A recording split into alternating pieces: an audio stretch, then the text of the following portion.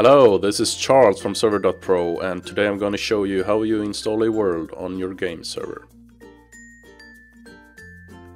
So first off, you need to have your control panel, and then you need to find a map that you want to play. So I go to minecraftmaps.com because they have a bunch of maps that I like. And let's say I want a survival map, and this one, Stranded Raft. So I just click on download, and then I come to a Mediafire link. You see here that in the left corner it's a direct link to the map. So instead of just downloading this to your computer, you can just right click, copy link address, go to your file manager,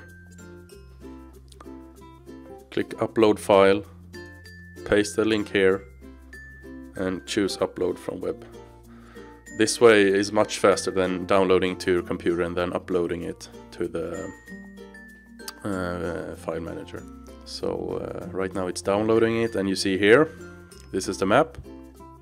What you want to do now is you want to unzip this, because the server can't read this format. It needs to be in folders. So you click on this, you see it's marked now, and then you click on unzip,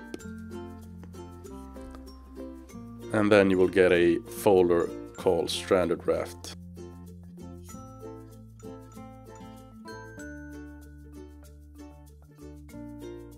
Copy this name, go to my server, go to level name, and paste it here. Click save and restart. So let's try if that works.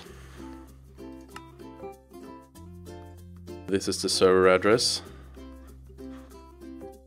Click join. And there we go. There's my raft. Awesome.